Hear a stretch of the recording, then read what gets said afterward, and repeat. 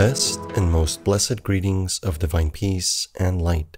Assalamu alaikum, beloved brothers and sisters. This is Ihsan, and this is Soul of Islam Radio. The Prophet Muhammad, peace and blessings upon him, stated that there is a blessed seed which is a healing for every illness with the exception of death itself, and that this is the black seed.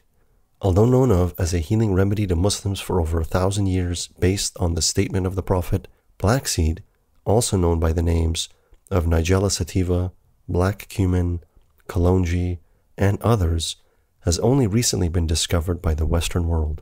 In the last couple of decades, a tremendous amount of research has been ongoing into its unique healing potential for all manner of illnesses, and testimonials abound to its powerful healing potential.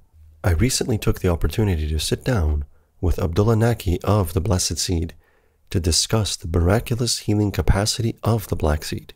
In this conversation, we discussed not only the healing power of black seed, but also of Abdullah's personal journey to Islam, the origin story of the Blessed Seed, which is one of the very first companies making high-quality black seed oil available to the public, and much more. Beloved brothers and sisters, I hope you enjoy this entertaining and illuminating conversation.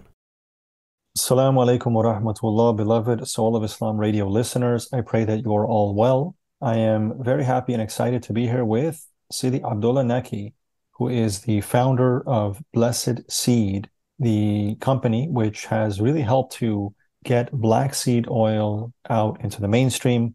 I've seen them, in fact, I've been using their products for some years now, and it was a great opportunity for me to get together with Sidi and brother Abdullah to discuss the benefits of black seed, his own personal background and journey, and help shed some light on this because it's such an important thing that is really becoming quite popular in the mainstream now.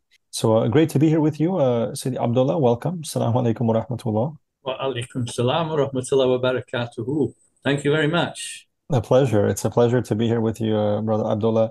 Maybe we can begin. I'd love to talk. I'd love to get straight into the topic of black seed oil and your work in that domain. But first, maybe we can get a little bit of a personal background about you. It's always great to get the audience to know a little bit about the founder of companies that I might be talking to so that they can help understand, what led you to this and actually help better understand the product. So whatever you'd like to share with us, Sidi Abdullah, about your personal background.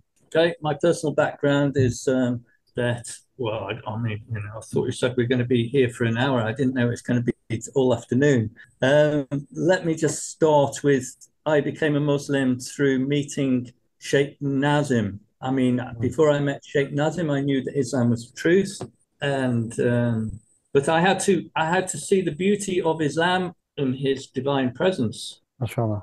I didn't know that. I didn't actually know that you had met and you had come to Islam through Maulana Sheikh Nazim. How long ago was that? That was, I was 22, so that would be 1982. Wow, subhanallah deen. MashaAllah. What was it about that experience that made you or inspired you to take that step into Islam? Well, don't ask me because I didn't know what was going on. The spirituality was so big. And I just went with the flow. And one of Sheikh Nazim's followers, who was supposed to be the representative of our city, came to me and said, "You're going to take Shahada." I hadn't asked anyone to take Shahada, but I was quite happy about the idea. So I went and took Shahada. MashaAllah. And then what happened? What was the aftermath of that? What happened was glory, glory, hallelujah.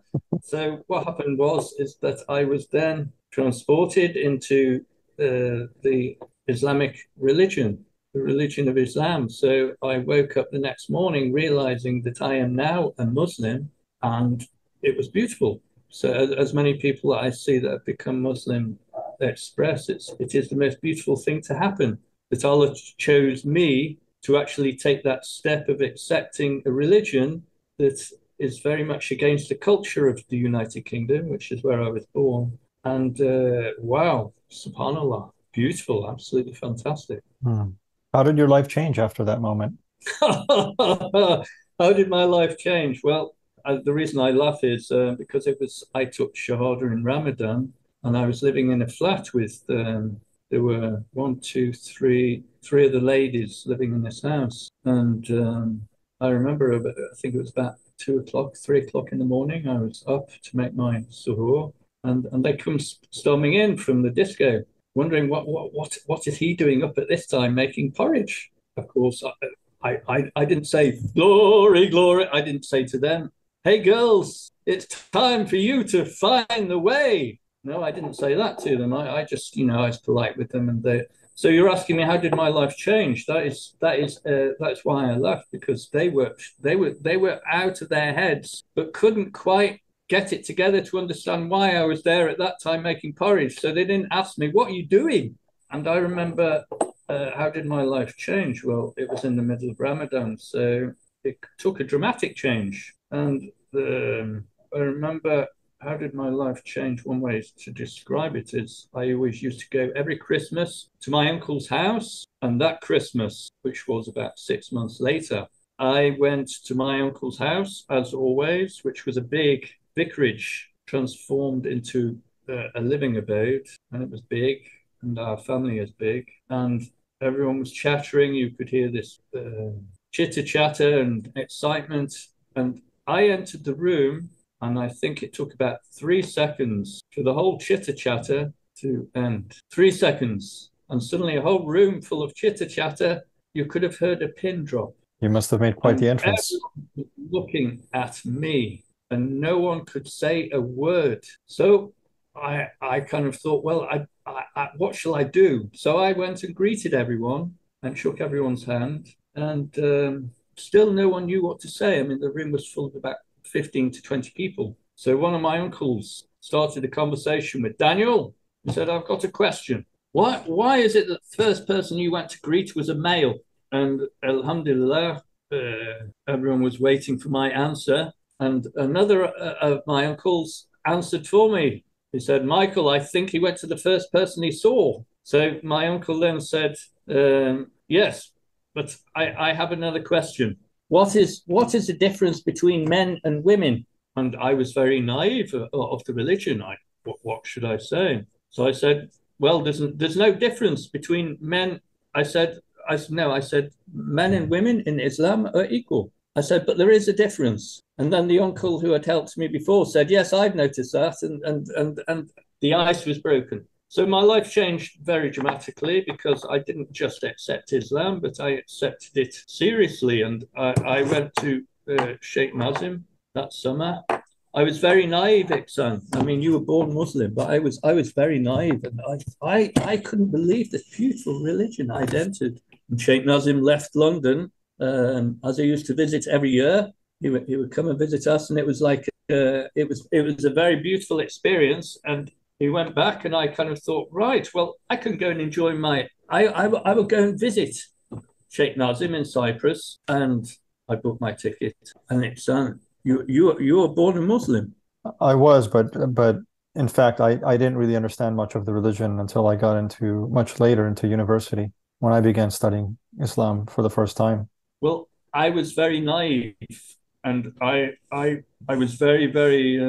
Where did you study in Canada? No, I was studying in university in California, but in terms of religious studies, then that's something that I actually just became interested in and started to study independently at that point. And then me personally, I was born in a Muslim family, but we weren't particularly practicing, and so I didn't even know growing up really how to pray, how to do wudu properly. I just knew that I was a Muslim, some basic beliefs about Islam and the differences between Islam and, let's say, Christianity.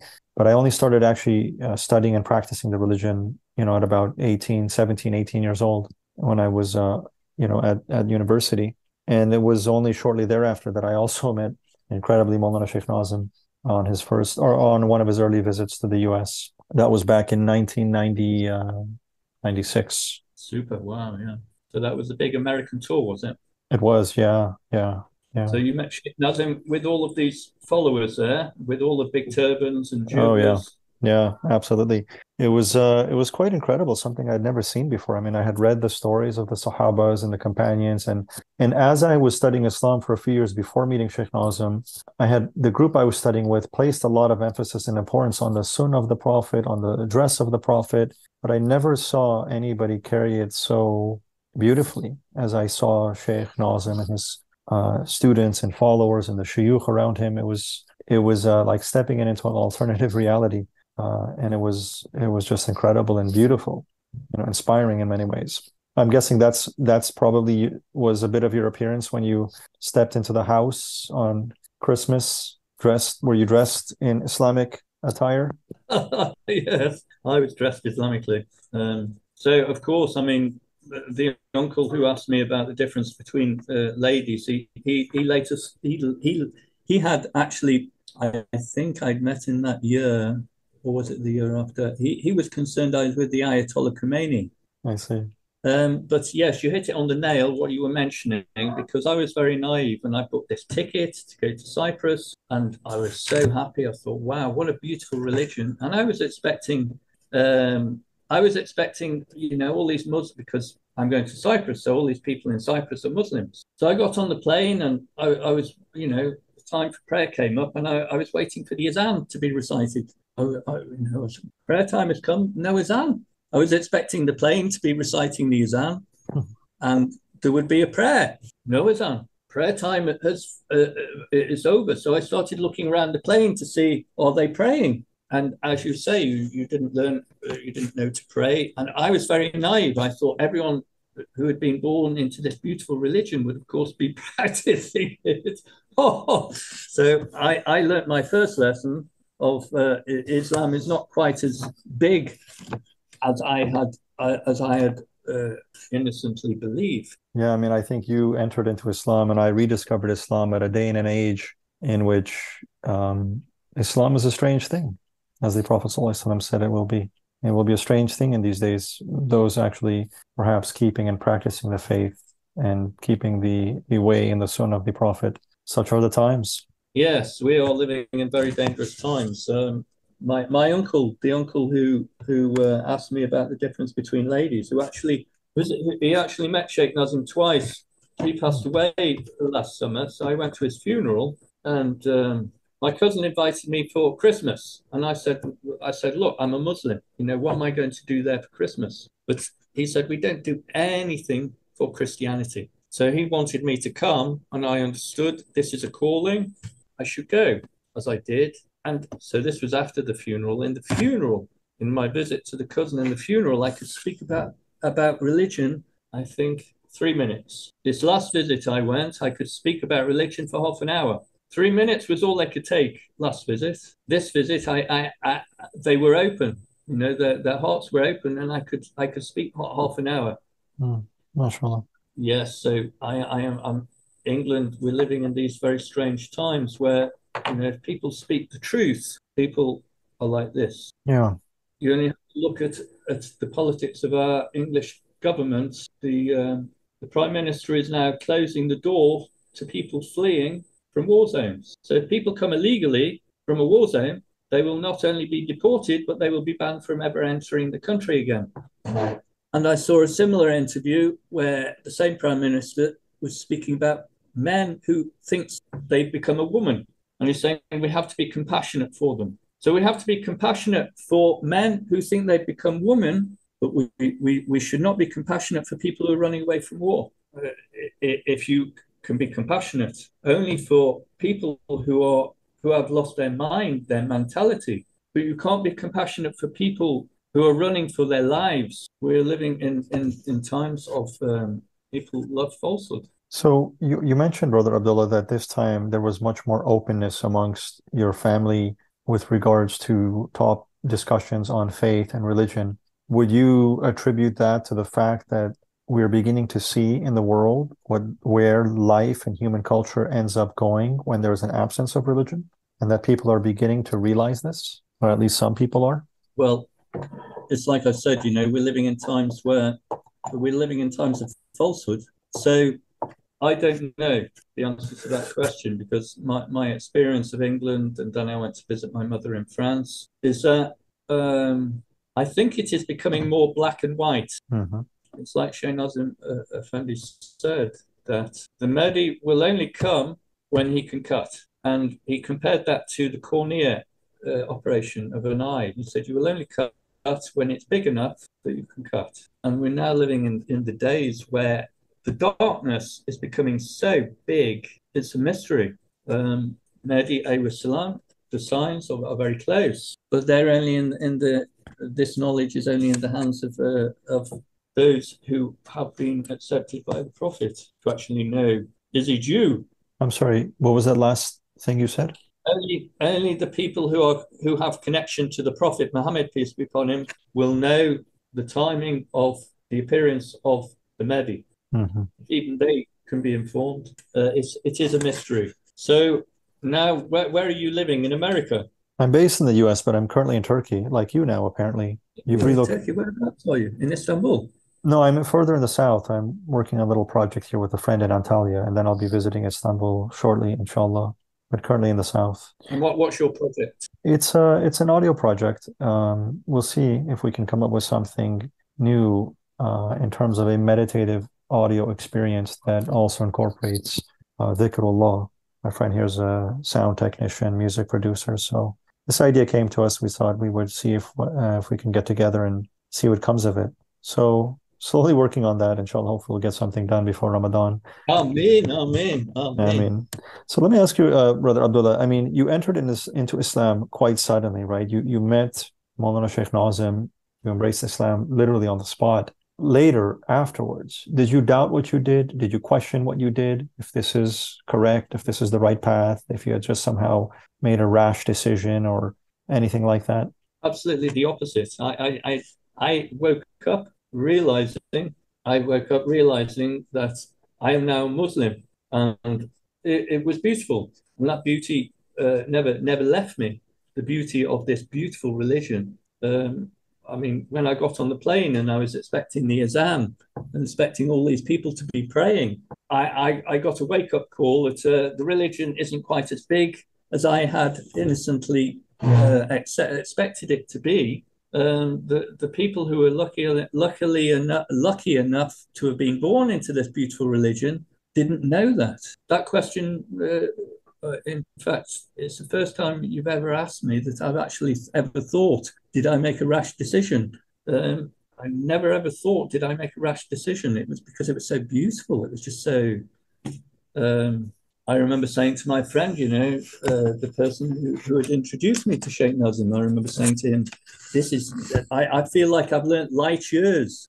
You can learn something in a year, but if you learn something in a light year is how many thousands and thousands of years? And Allah Ta'ala had filled my heart with so much happiness that I realized why I am here. Obviously, I didn't realize why I am here, but I realized I had been created. The reality of why I have been created, which you were born in Islam, we were born in Christianity, and my experience of Christianity was unimpressed. If I went to church with my nan, I'd go with my nan because I loved my nan, and then I know she loved it if I went. But I knew I would it would be very, very, very.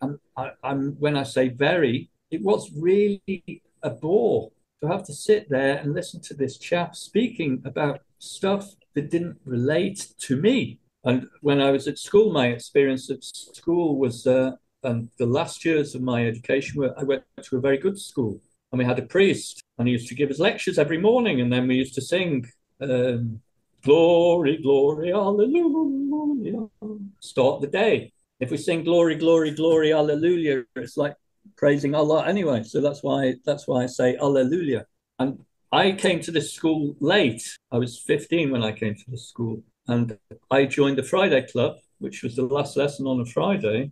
And you could join the army or you could join the theatre. And because I was 15, I joined the chess club, and I went to this chess club every Friday and played chess. And there was one Friday afternoon, it was a very hot summer afternoon, and I came to the class and everyone was playing chess and there weren't any more chess pieces, so I couldn't play. So there weren't enough boards for us all to play. So I had got nothing to do. And it was very hot, and this priest was looking after the class. And I went to him and I said, "Please, sir, can I go and get myself a drink of water?" And he was busy marking papers, and he said, "No, You should have gone and got a drink of water before you came to the class. And I couldn't believe it. There was this guy who'd been preaching to us every day, and he's supposed to be our example of Christianity. And there he's saying to me, I can't go and get myself a drink of water on a very hot sun. And I did this to him. But I was fed up. I think I was waiting 10, 15 minutes. I was fed up. I went and got myself a drink of water. And I came back and he called me over. He said, you're in detention. So the next week I had to spend half an hour after school in school because I had disobeyed my teacher. 3 months later, Iksan, 3 months later, Subhanallah, Manashrikun. 3 months later, this priest gave us his lecture in the morning, as he always gave his lecture in the morning. But this lecture hit it on the nail. If your enemy comes to you and he's thirsty and he asks you for water, you will give it to him. There I was, 15, 16 years old, listening to this. So I didn't like Christianity. So when my sister is, and I'm praying very much because she's a very beautiful person, but she doesn't believe in the Lord. She doesn't believe in the Lord. And she said she was turned off Christianity anyway. I'm going to bore all my audience. We want to talk about Black Seed, obviously, but Christianity has lost it. It's lost it. Christianity has lost it. And the amount of people in England who are Christians who've lost their religion, and I don't blame them a bit, because when I hear these priests talking, I mean, now they're debating. They are now allowed homosexuals to marry in the church. How can they expect people to believe them when they have lost the book that they follow?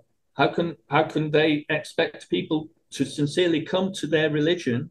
And England is in a terrible, terrible, terrible, terrible condition. People have lost compassion, so much so that a prime minister can talk about having compassion for people who really need help. And I accept they need compassion. Of course they need compassion. They're sick. If God has created a man and that man thinks he's a woman, then there is something very, very, very serious situation, and that person definitely needs compassion. But no one is objecting about, well, of course, a lot of people are objecting, but the rule will pass because a lot of people don't want these migrants to be coming in. Why has England lost its compassion?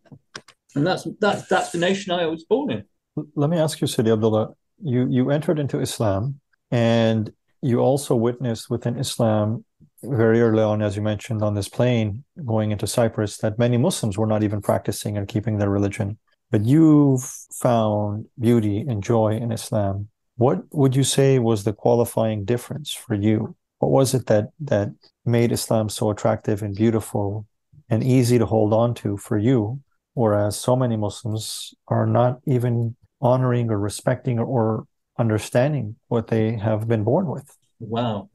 That is very, very, very, very deep. Where would I begin? The religion of Islam, if Allah chooses, if you want to ask the question again, because it's so deep, you throw me into an ocean of oblivion of where would I start to even show that how did I keep onto the religion where many people have lost it? That is the beauty of tasawwuf and a sheikh and a murshid. You have to have a murshid. If you don't have a murshid, then you can do your prayers, you can follow the Sharia, you can go on Umrah, but you don't have that connection. Of course, you have a connection.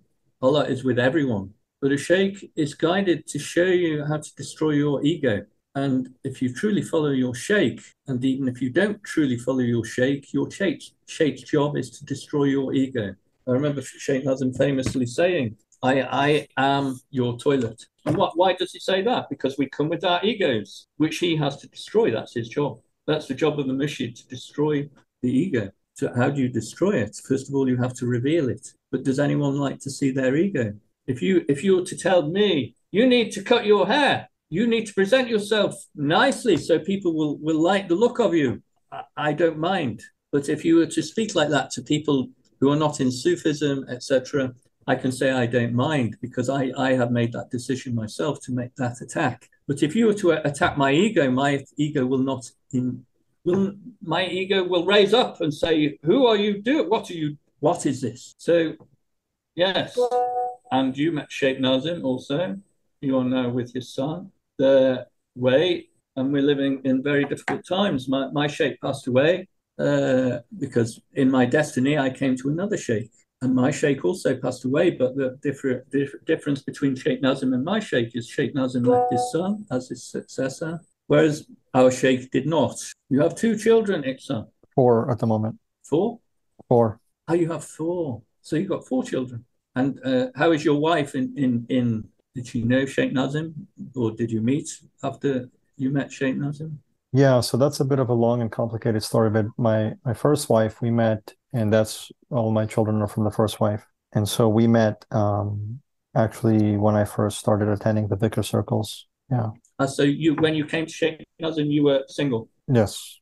Yeah. And I remember when I first met him, one of the first questions he would often ask people, especially young men and women, young boys and girls, one of the first questions was, "Are you married?" He always placed such importance on fulfilling that aspect of the religion very early on. Exactly. Man cannot be complete without woman, and woman cannot be complete if she is single. Mm-hmm. So now help me bridge now from this into black seed. How did you find yourself now making available and distributing black seed oil globally?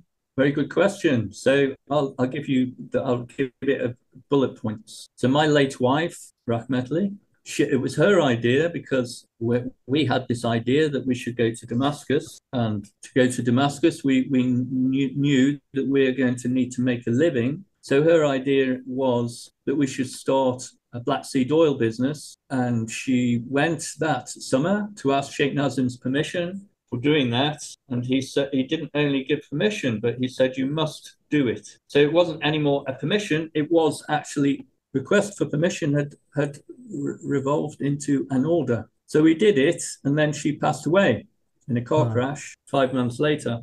Yeah. And that took me to Germany. My destiny then took me to Germany, and so the business just ticked along. I didn't have very much power to do the business, but it ticked along, and that's where I met my new sheikh in Germany, who was a Turk, Rahmetli. And he said to me in 2013, he didn't just say to me, he said to everyone after we ate breakfast that we should all pray for my business. And I immediately thought, isn't this worldly? But then I remembered I had bought a farm in Germany, and this farm had got 2 barns. And my new sheikh actually visited this farm before I bought it. We both visited together, and he said I should buy this and turn it into a durga, which we had done. 2 barns. There was 1 barn for the ladies and 1 barn for the gentlemen. But this farm didn't have electricity and water. And I said, Ameen. I remembered that we didn't have electricity and water. And he said, we should pray for my business. And when I remembered that, I said, Ameen. The next day, because my business was ticking, it was working, but it wasn't really making money. And wasn't really making money. So the next day, after he made this prayer, my sales trebled. The day after that, trebled. It didn't go down. 3 days, still 3 times, and I realized this business is not my business. This business is not my business. I knew that this business is not my business. This is, Sheikh Nazim has said we must do it, and Sheikh Nihat al-Zuhuri prayed that we should pray for my business, and when that happened, I realized that this was not my business. But it is my duty. And the business actually paid for a mosque in Bosnia. Wow. I would say we paid at least, and I say this conservatively, we paid at least 60% of the costs of building this durga, and it is built with a mosque. So the mosque is separate and the living quarters are separate. And it's beautiful. I'll send you pictures later of it. Please. So the business really became very successful. Yes, I had a lesson to learn with my sheikh, because proposition came up for the business, and it wasn't a good proposition. I had believed in one of Sheikh Nazim's followers, who advised me that this product was actually, he believed in this product very much, and I believed him. So I took on this project. And when I asked my sheikh, what does he think? He said, don't do that. But I felt I had gone too far into it to stop it. And I learned a big lesson from that, because it was a catastrophic decision. So I am now getting the business back into being successful again. It's still successful, but I had to learn a lot of lessons of the business is divine, and you have to listen to your sheikh. MashaAllah. And if you don't listen to your sheikh, you've only got yourself to kick. Yeah. So black seed has, I remember, right, we had learned about black seed many, many years ago when we knew of it because it was in the hadith of the Prophet of Allah sallallahu alaihi wasallam. He had mentioned the virtues of black seed. But at the time, generally, people in the West didn't seem to know much about it at all. There was all kinds of other healing and remedies and supplements that were constantly, shared and their virtues discussed. We never heard about black seed. But I remember actually coming across your black seed oil on Amazon and reading some of the reviews maybe 10 years ago, I think it was, if I'm not mistaken, maybe a little less, and just seeing amazing reviews of people left and right about the virtues of black seed oil, how this has helped them, how this has made a tremendous difference in their health and in their healing. And now there's been a lot more research and studies done into the healing effects of black seed and black seed oil. Tell us, Brother Abdullah, about black seed. What can you share with us about this miraculous remedy that the Prophet ﷺ said is the cure for everything except death? Well, the cure for everything except death. So, as I mentioned to many of my customers who phone me, one of the great Prophet said it has a remedy for everything except death. What is the greatest disease we have in this time? What is the greatest disease of all time? Let me put it to you. What would you say is the greatest disease of mankind? Physical disease or a spiritual disease? I'm assuming you mean physically.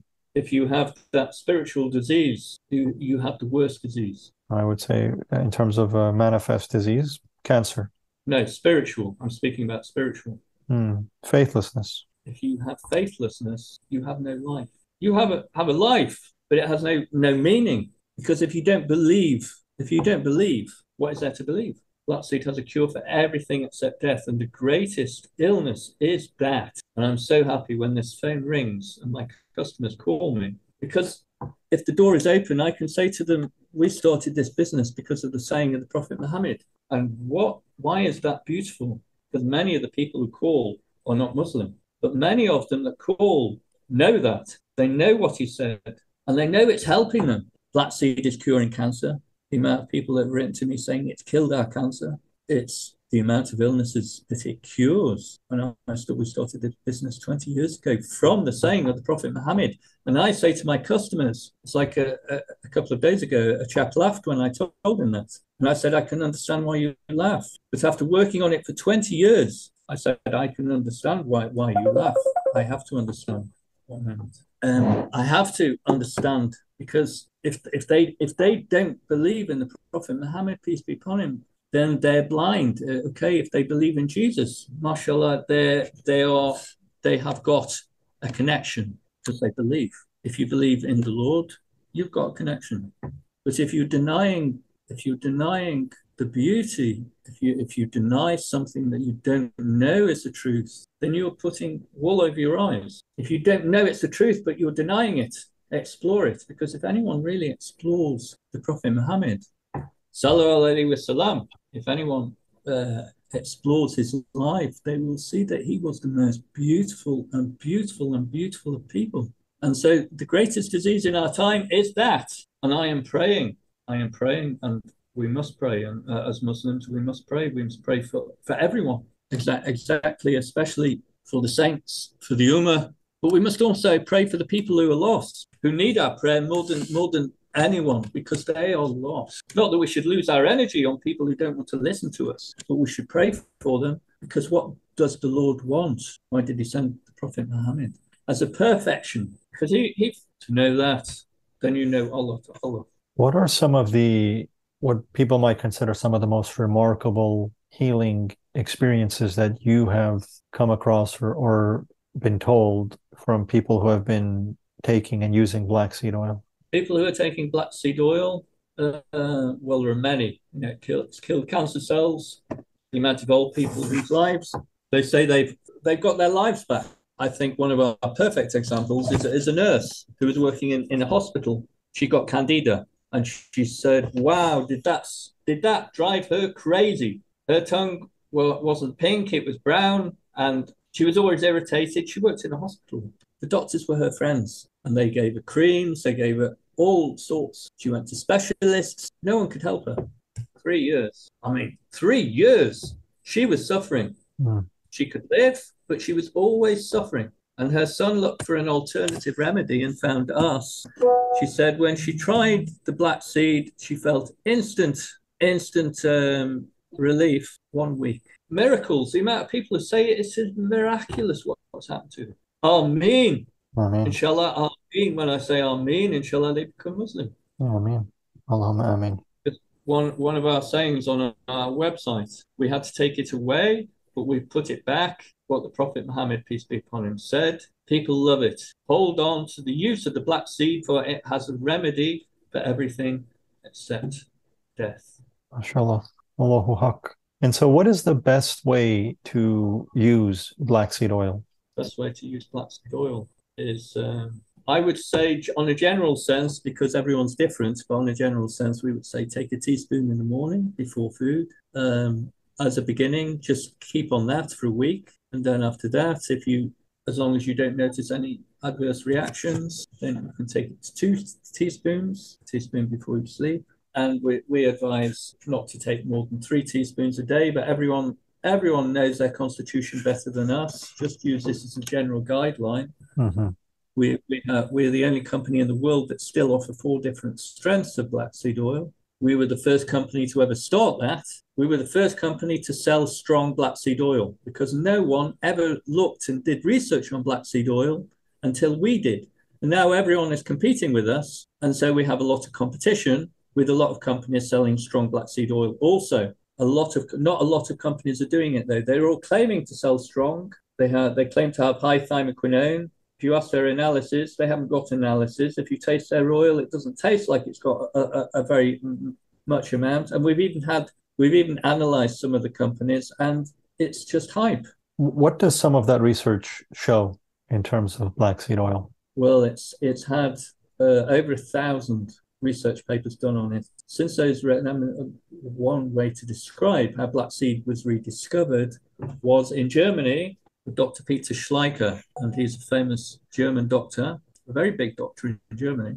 And his daughter had a show horse, and his daughter's horse was suffering from acute asthma, had to have oxygen equipment applied to it so it could breathe. It was exceptionally severe. And he told his daughter, don't give it cortisone because it will destroy its beauty. And his daughter's horse was very famous for winning a lot of medals for being the most beautiful horse. And they couldn't find any alternative. They tried homeopathy, they tried all the alternatives, nothing worked. And then he was on a phone to a doctor in Egypt who said, try black seed. And the horse was cured 3 weeks after. Interesting, isn't it? Always 3 weeks. So it's not always 3 weeks, but in these 2 examples, it's 3 weeks. 3 weeks later, the horse was winning medals again. That's how acute the cure was. Now, the doctor was very surprised. He applied black seed to one of his patients who was a big politician, also suffering from acute asthma, also cured. So he then took black seed to acute study in Germany, which is why you can now find black seed in every chemist in Germany. Nearly every chemist will have it. Nearly every health food shop and chemist will have it. So he started the craze of researching in black seed. It wasn't a craze. It was an intelligent research, and the amount of research that has been done on it: candida, cancer, diabetes, malaria, psoriasis. I mean, the list is endless. You only have to write an illness on Google. You write the illness and black seed oil and abstracts, you will most likely find a research paper done on it. There is so much research done on black seed. MashaAllah. And so for some of these different types of conditions, are there other ways to take or apply black seed oil? Is it typically just through ingestion, or are there topical applications, for example, as well? As well. Eczema, incredible for eczema. If you got, because I suffer in my foot, my little toe is too close to the next toe, and it always gets irritated, and I put black seed oil on it and it goes. Psoriasis, that's a very, very, you can take it internally, but it's well known that you should, because it's antibacterial, anti-inflammatory, so it relieves a condition like the lady who had candida. She applied it externally. Mm-hmm. So yes, exactly. I mean, we also make beauty products, and we have a very famous cream.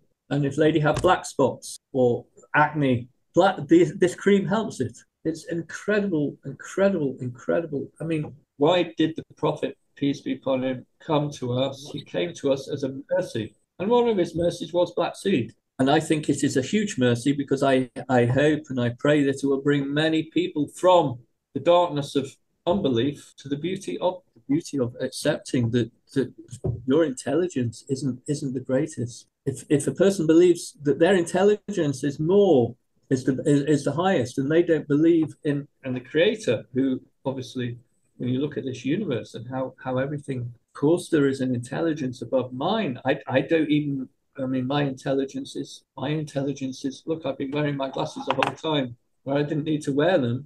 That's how large my intelligence is. And the creator keeps the whole universe running.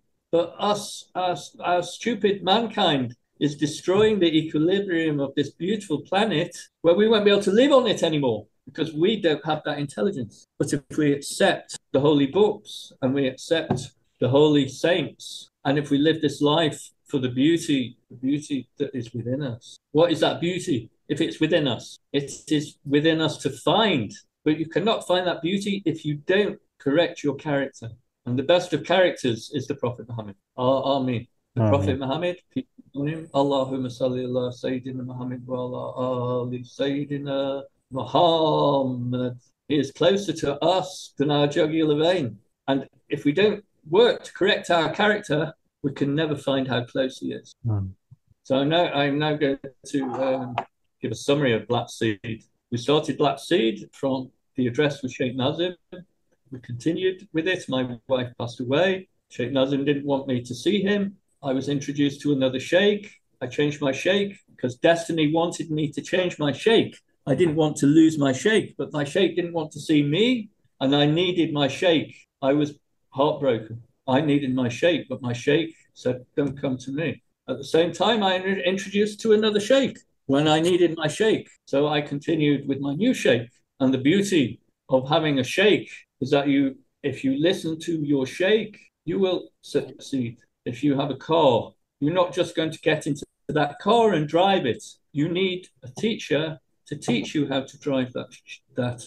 Because if you don't have that teacher and you go and try and drive that car, you will probably crash if you even start it. So how are you going to find that treasure within yourself by yourself? Many people believe they've found that. They say, I look after my heart. They don't want to know about religion because they lead good lives. Amen, that they lead good lives and may it lead them to a good end. Because the most important moment in our lives is our last moment. Did we succeed in our life? Because this life is so short. Why are we here? You didn't choose to come here. I didn't choose to come here. I didn't choose to go on that plane to Cyprus. I think I chose, but I didn't choose. I may delude myself with saying I chose to go to Cyprus. How do you choose something? Where does this intelligence come from that you choose something? And that is what is given to us and not given to animals. And animals, mashallah, they are beautiful, they're innocent, but they don't have that gift. We can choose. And if God gives us that beauty to choose, Amen, may God give that beauty to everyone. Why has he just chosen us? Why has he chosen me? God writes, and it is his decree. What will be, it will be. As I said, you said, how can you describe when so many people have lost their religion, how you kept on to your religion? And that is why I accepted Islam, because Islam, when the Prophet Muhammad ﷺ went to the other world, he left behind his successor, and they are the sheikhs, the rightly guided sheikhs who have the secrets to guide people, to love people. Ameen al-Haq. Subhanallah. Ameen Allah. Ameen. May Allah keep us close to those who are close and connected to Him, inshallah, and increase the light and faith in this world, and Ameen. grant us a strong, inshallah, strong root and anchor in His love and in His mercy and in His guidance and in His light. It's been a joy and a pleasure, Sidi Abdullah, speaking with you, and I hope, inshallah, we'll have additional conversations. This can go on for hours because there's so much. Another 10 days, can't it? We can go on till Ramadan. Yeah, subhanallah. And inshallah ta'ala, we will have other opportunities. I look forward to it. How can people find your website, Abdullah, and order black seed oil? And I'm assuming, right, distribution throughout the world, not a challenge for people to get it anywhere. Not a challenge at all. We are the Blessed Seed, theblessedseed.com. And I did want to make a code for this program, so I'll give it now, but it won't work because I forgot to ask my webmaster.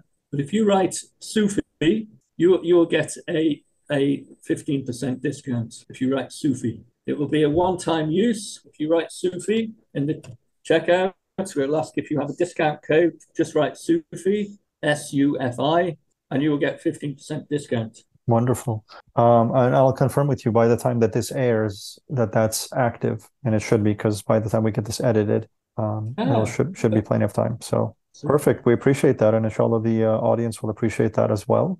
And anything else that you might want to share, Sidi Abdullah? Perhaps maybe a short dua to conclude. Ameen. Short dua. I'm like I said at the beginning, I'm your servant. So as you've been such a beautiful brother, I think the prayer comes from our hearts. So if I am to make prayer now, when I feel the presence of the Sheikh with us, I feel shy to pray when I feel he is with us. So I let him pray for us. And as you know, dua better than me, because my Arabic isn't so good. I will let you do the prayers, and the rewards will obviously be going to the Sheikhs. Ameen. Ameen. Allahumma salli ala Sayyidina Muhammad wa ala ali Sayyidina Muhammad. May Allah Almighty subhanahu wa ta'ala increase the rank and light and nearness of His Holy Prophet sallallahu alaihi wasallam. The barakat and nur of Sayyidina Rasulullah sallallahu alaihi wasallam. That Allah Almighty guide us and strengthen us and connect us and unite us with those whom He is pleased with. Inshallah, that we may be amongst those He is pleased with. May Allah Almighty subhanahu wa ta'ala keep us in the company of the righteous and the true and the sincere, as-siddiqeen. And may Allah subhanahu wa ta'ala grant us all healing, both physically and spiritually, and to follow in the footsteps of His last and final messenger, the blessed Prophet Muhammad sallallahu alayhi wa sallam. اللهم صل على سيدنا محمد وعلى آل سيدنا رسول الله سبحان ربك رب العزة عما يصفون والسلام على المرسلين والحمد لله رب العالمين. الفاتحة.